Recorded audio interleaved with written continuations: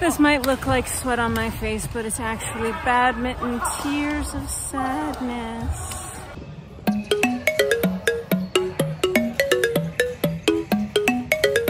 Hey guys, Badminton Becky, an American living and playing badminton in China. You know what to do. Hit the subscribe button, hit the like, hit the bell, do all that. So why am I sweating tears of badminton sadness? Is because I'm all alone today. Aja is in another city playing a baseball tournament, and I came all by myself to this club that I am familiar with, but I'm not familiar with anybody here. I mean, some said like hi to me, so maybe I've seen him before, but like I've never like, I mean, maybe I played with them before like one game, but I don't remember them.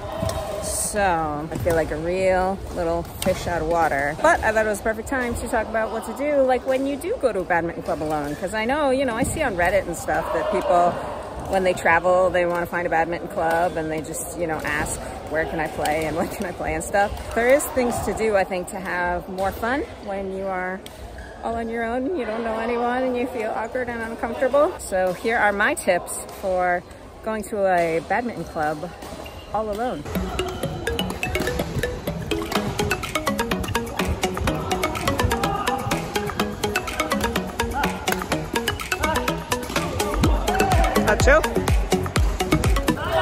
As a woman player, I think it is a little different. I kind of go hard right at the warm-up.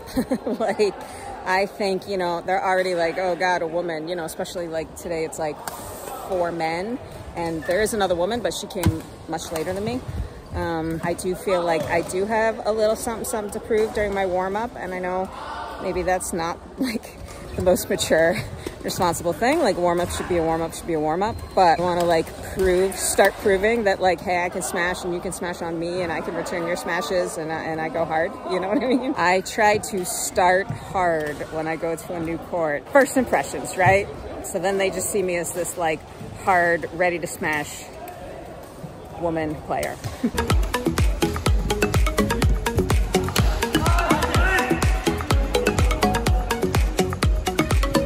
I said, you know, that other woman, she also, you know, she came late, but I also came a little bit late, and that's kind of one of my strategies. I don't want to show up early to a club like where I don't know anyone. Like I showed up not late, started at 4 o'clock. I probably showed up at like 4:05 at the latest. But I don't want to be like the first person here just like sitting super awkwardly, because then it kind of puts you in this like nervous mindset. You're already like nervous because you don't know anyone and everything. So it's like if you're like sitting here and there's like nobody here yet because you're like super early and maybe other people are playing and you're not sure like who's going to come and who's going to play in your group. And I think it's better to like arrive when the action has already started and you can put on your shoes and hopefully someone will call you to warm up like they did today, or you just wait until, you know, they finish playing and then you get on the court. I feel like that's a slightly better strategy to show up just a few minutes late. Also today, kind of killing me, like these people don't know that I'm sick and have a genetic health disorder. They just expect me to play, and so I'm not gonna make excuses or anything today. And I think another tip is just go with the flow. Just kind of like follow along with what they're doing. This other woman came and I was so excited because we played our first game. It was, you know, 3 guys and me.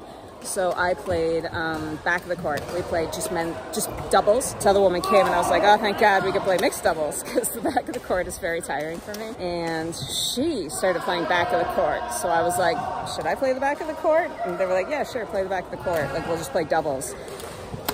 Like, whatever. Like, I like doubles for like a game or 2.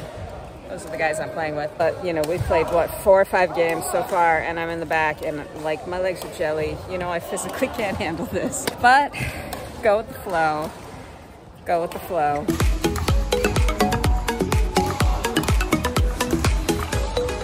Also, and this just applies for people who are playing in a different language from their native language, who are obviously foreigners, such as myself. I always try to speak a lot of Chinese right at the start, like, like how much, you know, and jiao and how cho, and right from the start speaking a lot of Chinese so they know that I can speak Chinese. I've had my partner like literally like pantomime, because some people think like if you can't speak their language, they like can't speak at all. They have to, like I had one partner that was like, like he would just like do these creepy whispers because he didn't want to like speak a word. And I was like, I can speak Chinese, but he just kept doing this weird, creepy pantomime. People are a little nervous here, playing with a foreigner. So try to set their mind at ease.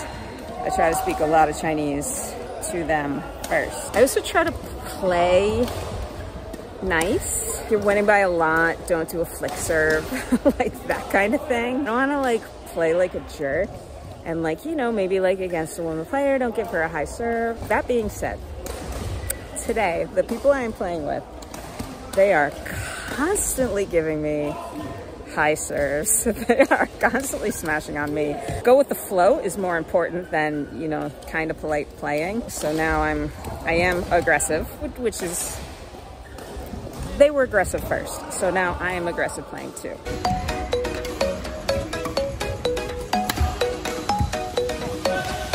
I know one of the tips was to be flexible, but also like tell people like what you need. You can see it's a really hot day here in Xiamen, probably the hottest day this year. And we were constantly playing. There's only 5 of us, so everyone keeps like, play, play, play. And I want to be a good sport. I was just getting way too tired, and I just said like, I have to play mixed doubles. Like I got to play the front. I can't play the back. Normally, you know, if I was with Daja, he can see when I'm flailing long before I say anything. And he knows like when he has to cover for me, and he knows when I have the energy to kind of run around and cover more of the court and when I don't. Some of my close friends, they also know that, or I'll tell them, I'll be like, I'm really tired. But you know, these people are strangers. I'm not gonna be like, so I have this health disorder and blah, blah, blah. I just had to tell them. I was like, I have to play the front. Like, the back is too tiring. Is that okay? And they were like, yeah, sure. And we lost because the guy was like, I'm not used to playing mixed doubles. Like I'm not used to the back, but it's fine. You know, that's fine. Which is another tip. Be humble. I said like I go in strong. So I showed that like I'm a strong woman, but like I don't feel like I have to win every game and prove myself in the game. You just gotta eat humble pie, be humble, win, lose, just like still have a good attitude, have fun, make a mistake.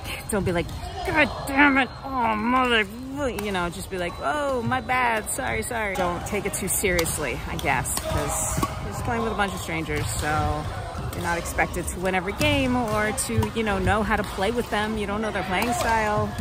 So, of course, you're not going to, like, mesh super well as partners. Unless there's some sort of synchronicity. But today, there is no synchronicity with any of these people. They are very nice, though.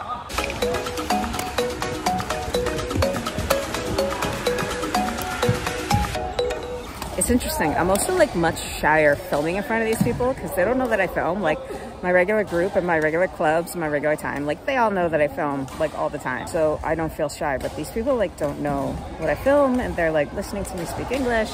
So like I've always been waiting, like whenever like someone comes to sit next to me, I like put away my phone and I'm quiet and then I wait till they like walk away and then I start filming again, even though obviously they see me and they can hear me, but I feel shy filming in front of strangers.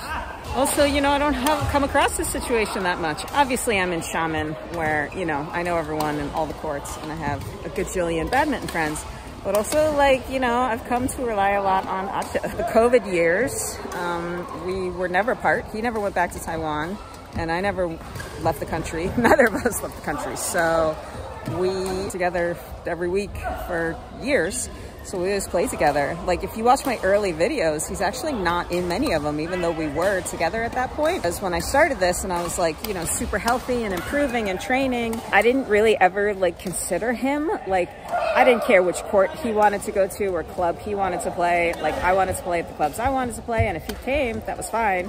But I probably wouldn't even play with him much in the night because I always wanted to play with like high level people. And then when I got sick, I couldn't play very well, so I had to really rely on him. And then it was like wherever he wanted to go, I was like, that's fine, I don't care. So we started to go to all these different clubs. I was maybe a little embarrassed, you know, to play with my former club because my level had gotten so bad. So I would rather like play at new clubs that he found with strangers that like didn't know my level before and didn't know that I had gotten worse for like years, like 5 years maybe. We have always been playing together. And he's like my partner at tournaments where before he wasn't. I will admit, I used to be much cooler and more independent.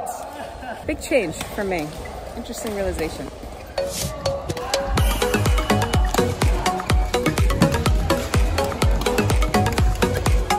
One other funny minor detail. Aj always brings, you know, several rackets because he breaks strings, or if he breaks a racket or whatever. I only ever bring one, my precious racket, and, you know, something would happen to this, I'll just borrow one of his. But since I came alone, I had to grab some random racket of Aj's, so I had to bring 2 rackets. I'm very glad I did. I broke the strings on my racket. I don't feel comfortable enough with these people because they're strangers. I wouldn't want to like ask them to borrow a racket. Luckily, I thought about it and I brought 2 rackets today. So, end of the day, let me show you my heart rate because I played my little butt off today. I was really Renjen. I was really trying my hardest, and now I'm super exhausted. So those are my tips for playing with strangers in a new club. I mean, obviously I have a bit more confidence because, you know, I'm in my city. Beautiful shaman. Look at everybody exercising on this lovely evening. Of course, I could have played tonight with my regular group and my regular friends, but I'm gonna meet a friend for dinner now, so I can't play tonight. This was my only chance to play with a bunch of strangers. It's badminton, baby, so it is always fun, even with strangers. I will admit it is more fun with your friends. But those are my tips. If you guys have any tips about how you deal with brand new clubs playing with all strangers, let me know. Wow, basketball courts are packed tonight. See, Shaman's a very healthy city. People love playing the sports. And this is the government stadium, so quite inexpensive. Okay, that's it. I will see you guys next time on the court. Bye.